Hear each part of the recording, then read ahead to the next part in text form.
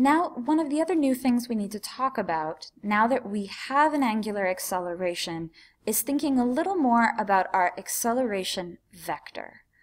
When we first started two-dimensional motion, we talked about trajectories, and we talked about the acceleration on a trajectory. So this is an old figure here on the left. And one thing we said was that if you consider a certain point on that trajectory, this is an XY plot, that we have a perpendicular component of the acceleration, which is changing the direction, and we have a parallel component of the acceleration, which is changing the speed. So this is true for all two-dimensional motion. And now our circular motion case, the non-uniform circular motion case that we're talking about right now, is a special case of that. So you've already met centripetal acceleration, which in the plot to the right is being marked as A sub r. You also could see it as A sub c for centripetal. So our centripetal motion, our centripetal acceleration, remember, is only changing the direction.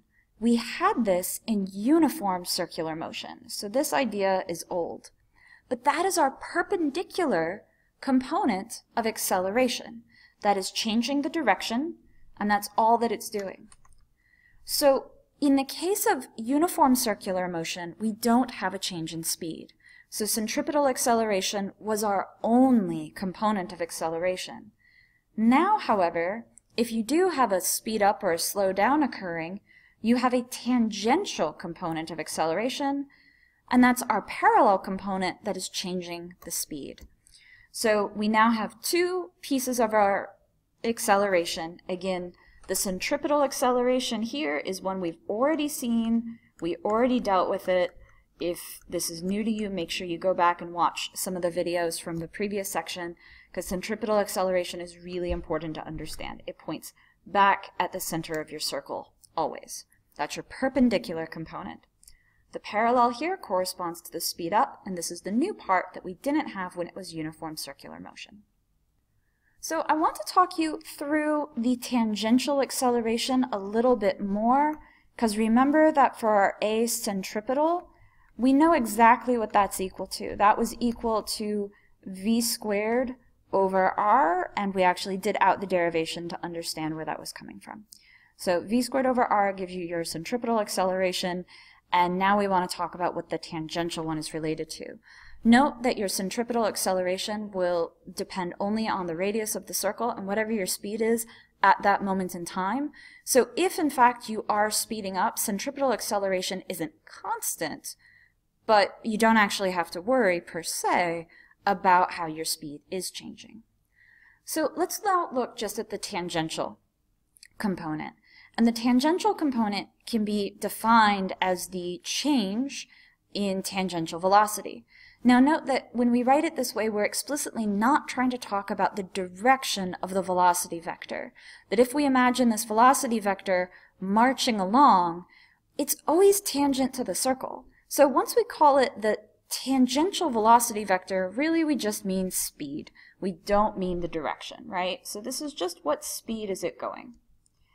So we need to define this, and we can use an equation that we've already learned, which is that this linear tangential speed is equal to omega r, where again omega is our angular velocity, which now we said is changing, before it wasn't, times the radius of our circle. So we can just plug this back in for that, and now what happens? Well, when we take the time derivative of this, we note that r is not changing in time. It's constant. Omega, our angular velocity, is changing in time. If it wasn't changing in time, we would have uniform circular motion, and this would be 0. We wouldn't be talking about this. So now that we have what this time derivative is, this whole thing becomes our tangential acceleration. So the thing to remember is that this change in angular velocity with respect to time is equal to our angular acceleration. So what we're left with is that the tangential acceleration is equal to the angular acceleration times the radius. And note the parallel between the equation for tangential acceleration with the relationship of an angular variable and the radius, and then the tangential velocity with the angular velocity and the radius. So these equations are really, really similar. Just remember that you do have to factor in the radius here, that these things are different. This also means that they have different units, that our angular variables are going to have units, in the case of omega, of radians per second, in the case of alpha, radians per second squared. We are now done with circular motion, so I want to do a little bit of wrap up, and first let's start with the equations. So we've talked today about, in this specific video, about the constant angular acceleration kinematics equations, these three down at the bottom. And we didn't really derive them, we just said, hey, everything is looking pretty much identical to the linear kinematics equations. You just have to remember that this is constant angular acceleration. If you have a general angular acceleration that is not constant, you actually have to do integration or potentially find a different way to approach the problem. Now I do want to go back and highlight some things that we've talked about in earlier videos, but that are very helpful and will keep coming up. One is the definition of period. Period was the amount of time that it took to complete one whole rotation. And again, in general, we only talk about this in the case of uniform motion, since period itself is changing if we have an angular acceleration.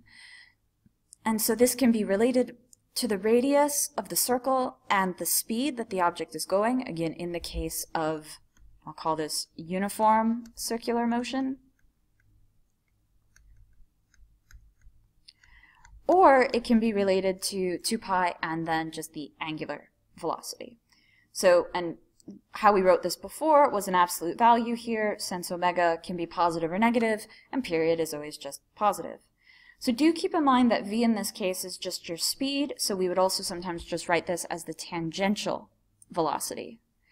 The angular position here, theta, is what we're normally talking about, and s here is not the general coordinate that we sometimes call it, but this is the arc length.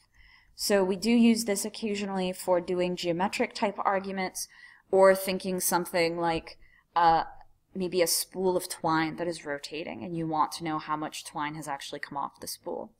So this equation is only true if you're dealing with things in radians. So please remember that radians per second is the SI unit for physics, and beyond that, some of these equations just simply won't work if you're using degrees. The next part of the summary is regarding plots, that we can make a plot of angle versus time, angular velocity versus time, and angular acceleration versus time, just like we did for the linear variables.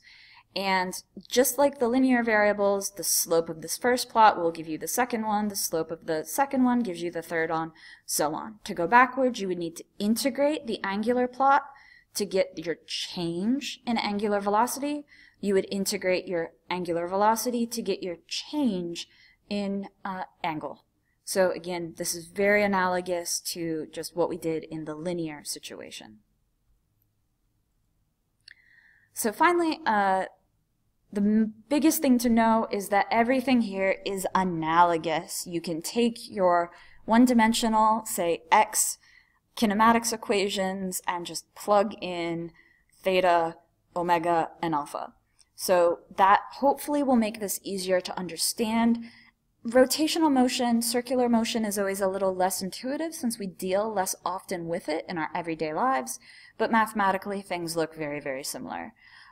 The other thing that is a little bit tricky is that if we do have an angular acceleration, the acceleration vector of whatever point we're talking about does have a component tangential to the motion in addition to the centripetal acceleration, which is radial, perpendicular to the motion towards the center, and that's always there.